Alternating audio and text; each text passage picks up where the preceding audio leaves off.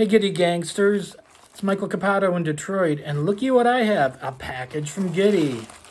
And I'm giddy about these because I actually was the guy that suggested them. These are the new CB Gitty Gittybucker metal covers. And a couple of weeks ago, I had posted to the Friends of CB Gitty page asking if there were anything for the Gittybuckers besides the wooden covers. And Ben said, no, but you gave me an idea. So here they are, and I am so grateful. First, all of them come with the little wooden ring to put around it. And here they are. And I got to tell you, this package, these are heavy. So I'm excited. So they come in multiple colors and styles. This is copper. You can see. This is the brass. Substantial. And then two of these are aluminum and two are stainless. And it's actually hard to tell. They kind of need some polishing up. I'm assuming the lighter ones are stainless. They're a little shinier. And then these, I think, are aluminum. And they're pretty heavy. Very exciting. Honestly, one of the reasons I'm extremely excited about this is I'm going to show you the guitar that actually sat on my bench and then under my bench for about 3 years. I did this really interesting technique, which I'll show when I show the guitar. But I fell out of love with the box. It's one of those thick Camacho boxes. And I know a lot of people like making electric guitars out of them, but I tend to like resonant electroacoustic guitars. So I did this technique, made this really beautiful looking guitar, and just kind of got bored with it at that point. Didn't know how to finish it. Wasn't sure what pickup I wanted to put on top. I tried gouging or grinding into or routing on one of the Camacho boxes to drop a pickup in, and their MDF and the box pretty much exploded. So I put this aside, and when the Gittybuckers came out, I was really excited about a nice small surface-mounted pickup. The trouble is, the only thing we originally had were the wooden things, and this guitar ended up having a lot of shiny chrome on it, and the wooden block, the wooden cover just didn't cut it for me. So when I got the Gittybuckers, I knew I wanted to do something, and I wanted a metallic cover, but something similar to this, not one of the arched ones that some of the other manufacturers sell, but just the same sort of principle. So this actually sparked me taking a guitar that's been sitting around gathering dust and finishing it.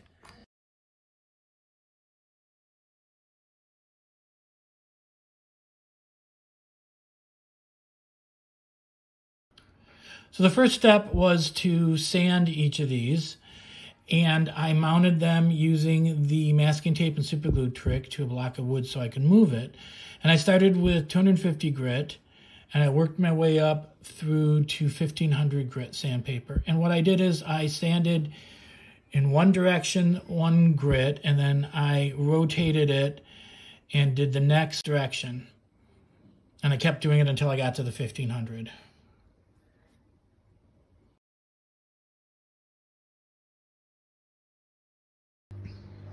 So the brand of polish I used was called Blue Magic, and I just got it at an auto parts store. I was looking for a different brand. I think it was called Flitz, and they didn't have it, but this said that this is very similar in that it can polish fiberglass, aluminum, plastic, and stainless, and all the different metals, which is the same thing recommended for Flitz. So I just loaded it up on the polishing disc, and I just started buffing away, and I have had no experience in this in the past. So I just kept doing it until it got shiny.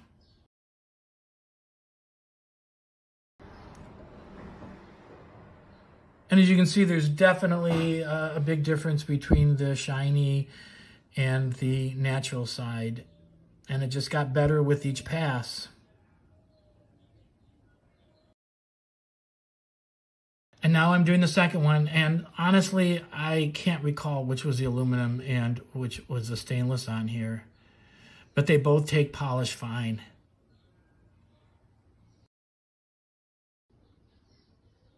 So then I switched to a felt pad, and I just went over it a few more times, basically just to get the excess polish off more than anything, or get some of the excess polish in. So I just wiped off the excess with a towel, and you can see it's noticeable. They're both shinier. So here's the befores and afters of polishing the pieces. So this is the, I'm assuming the thinner one's the aluminum. So this is how it was when I unboxed them. Actually, I did try to hand polish these two, so they actually are a bit shinier. And I tried some other things before getting the metal polish. And then this is after polishing. And you can see it's definitely, I don't know how the camera, but it's definitely more shiny.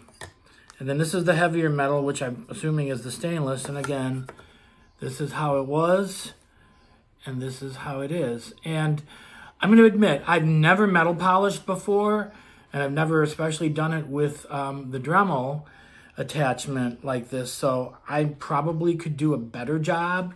And some of you may even be able to get a fully mirrored finish with it, but practice makes perfect. I think the biggest tip was sanding these, starting at the lowest grit, 250, and working my way up to 1500 to wet dry sandpaper, and going in the opposite direction, starting one way, then rotating it and going the other. So this is it. This is the guitar that inspired the asking about these Gitybucker covers. You can see it's got a lot of nice shiny metal. Now the technique, very quickly, is called acrylic flow painting. And I'm going to do a separate video on this. I actually shot a lot of the footage with this guitar, but some of it was corrupted. So I'm going to have to do another one. It's going to be a while because it literally takes like a month for this treatment to cure and be done. It's not hydro dipping. What you do is you take cheap dollar store acrylic paint and you put each color into a separate container, and you mix in white glue or Mod Podge or acrylic matte medium or gloss medium, and you mix each one in and mix it together. Then you take a red Solo cup and you pour each color into the cup in sort of what pattern you think or what that you want to do. Then you take like a coffee stir and you stir it. And you can also add something like silicone spray or olive oil or baby oil, or they even show on YouTube using like sex lube, and add a few drops and stir that in, and that'll cause the patterns sometimes to form random dots. Then you take your main cup, you dump it over, you swirl it around, and you let the paint flow. And I did it in a big Rubbermaid container that I could cover, so that I could do the top and the bottom box, so it went down the sides, and that I could do the fretboard. And you just let that paint flow slowly over the period of a couple of weeks in that container, and eventually it'll stop flowing, and then it cures. Like I said, it can take like a month or more for it to finally dry, and you have this rock hard finish. And doing it over a base coat, and it's totally random and organic, especially if you have, like on the bottom, if you have the oil where it causes it to move the paint colors. And I will do a separate video. I'm going to do another box of this very shortly. So that's it, Ben. I just, again, thank you for these covers. This guitar is going to be fantastic when I finish setting it up. I went with the aluminum, the thinner for this. I could have used either, but I think I did a better polishing job on this one.